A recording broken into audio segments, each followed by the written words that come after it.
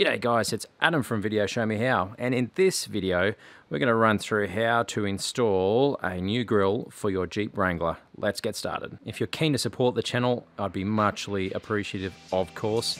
Easiest way you can do that is to click the subscribe button down this way here. Otherwise, feel free to leave a bit of a thumbs up down the bottom, some comments if you've got any questions and answers. Share with your buddies, all of the above, which now that I'm saying it sounds like a lot of hard work. You don't have to do all of that. Hit the subscribe and all will be well. Anyway, on to the install of the grill. Now, before we get started in earnest, I feel like we need to cover off something that's a little controversial with these guys.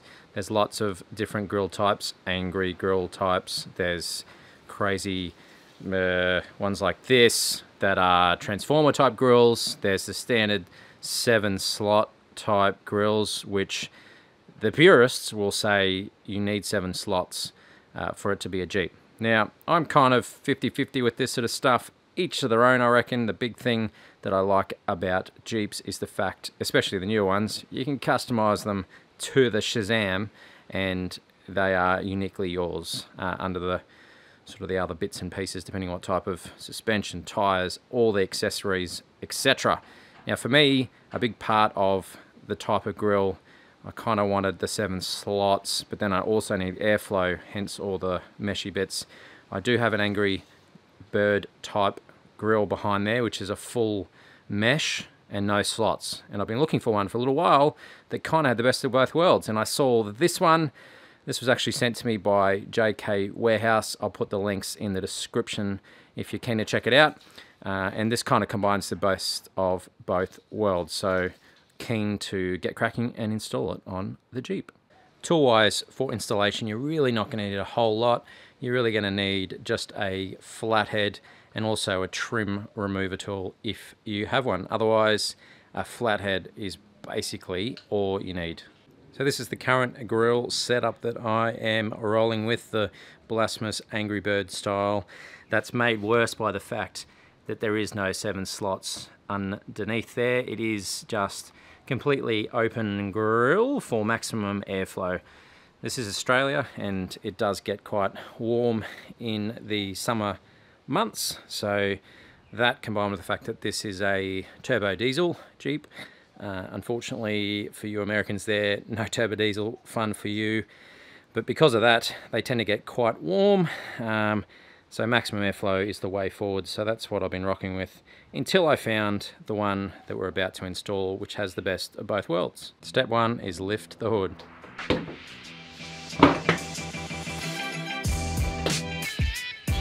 Once the hood's up, next step is to go along and find these little doobies here. There are 6 in total, so there's one, another one there, one on either side of the latch mechanism, another guy here, and one on the end. So next step is just to essentially remove those.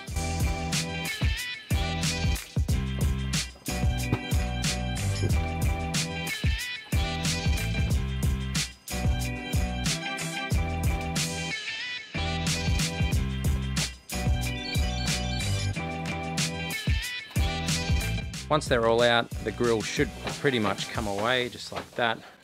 But wait, there's more. Before you do anything, make sure you disconnect your little indicators down the bottom here, because if you go and try and rip out the whole grill, you're going to take them with them and cause all sorts of dramas with the wires behind. Being that guy as well, so go around behind and disconnect. It should be as simple as this guy here. And depending if you've got aftermarket ones or stock ones, it's just a matter of twisting. And if you twist it around far enough, you should be able to pull out the wiring just like that. Right, with your indicator sections or your turn signals all unbuttoned, the next step is really just to pull this guy out. Now for me, I like to make things super easy and what have you. Winch is kind of in the way. I've been an absolute slacker and haven't bothered to bolt this down.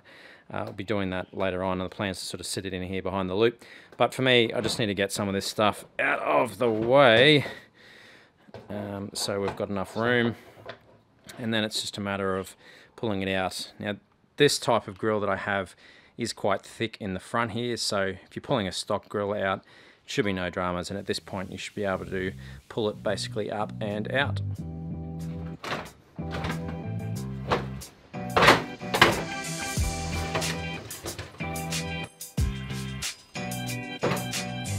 Ta-da!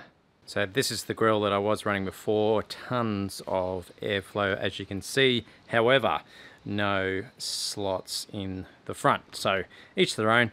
At this point you're going to want to take out your turn signals here. One conveniently fell out for me, so it's just a matter of taking the other guy out.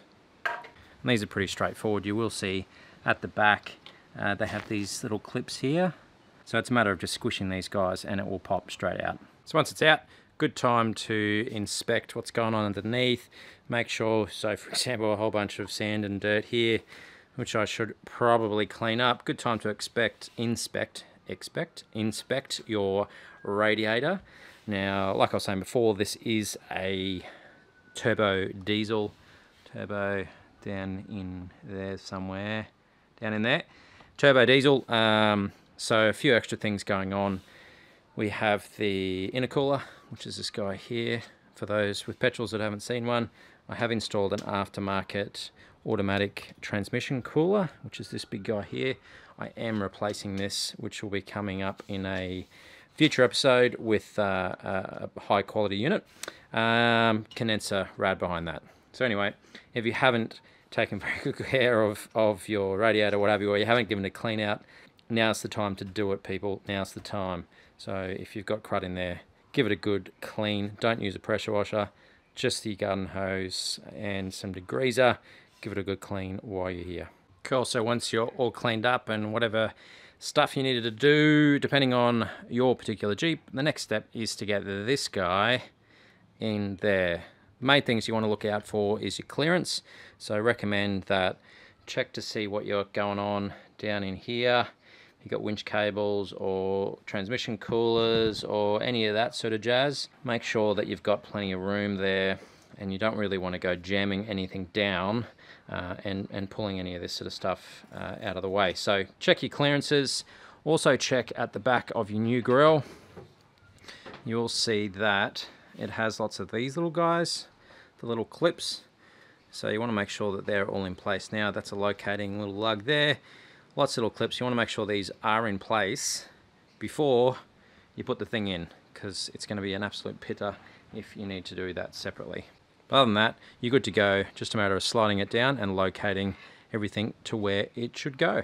Alright, so it's all in there. Pretty straightforward, really. I've got full headlights back, oh my god. And I have some sluts. So that's pretty cool. I'm pretty happy with that. It looks pretty rad. So the next step really is just to button it up. I would be making sure everything aligns here, which we're looking pretty good within reason. So now you want to go to your safe spot that you put all the screws, and you want to put them all back in.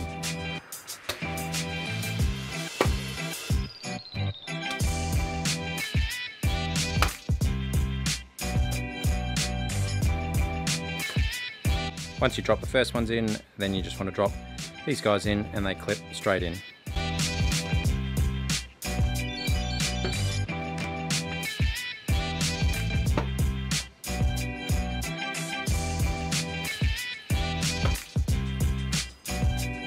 Once it's all clipped in, the next step, and basically final step, is to get the weather seal strip, which is just like this one.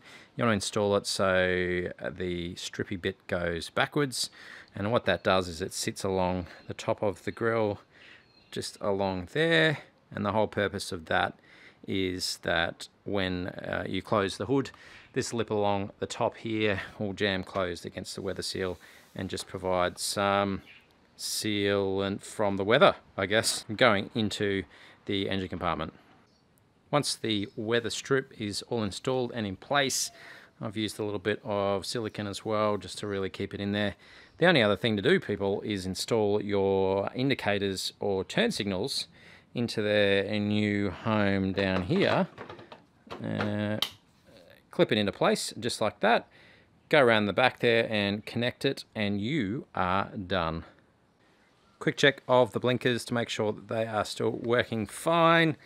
And in this case, it looks like we are all good. No crazy flashing or anything like that. All right, so the only other thing left is to put the hood down and admire our handiwork. These have been really cool. The Rugged Ridge hood latches. There's an install video at the top here, but been very happy with them so far. Probably been about 6 months, so check them out. All done, simple as that. This would have to be one of the easiest installs and modifications that you can make to your Jeep. They're pretty straightforward. Pretty happy with how it turned out. Everything fit really well. All the headlights and all that sort of jazz went in, not a problem. Stoked that I have some slots back along the front here, and also I think I've actually increased some airflow. Not that there's a radiator over here or what have you, but unrestricted should keep the temps down in the turbo diesel and keep things nice and happy. Hey guys, thanks for watching. I hope you enjoyed the video. Click here if you want to subscribe to the channel. You'll find lots of other videos showing you through how to do all sorts of stuff, just like this one, and also this one. Other than that, I hope you have a great day. Remember to hit the subscribe button. It really helps support the channel, and I'll see you next time.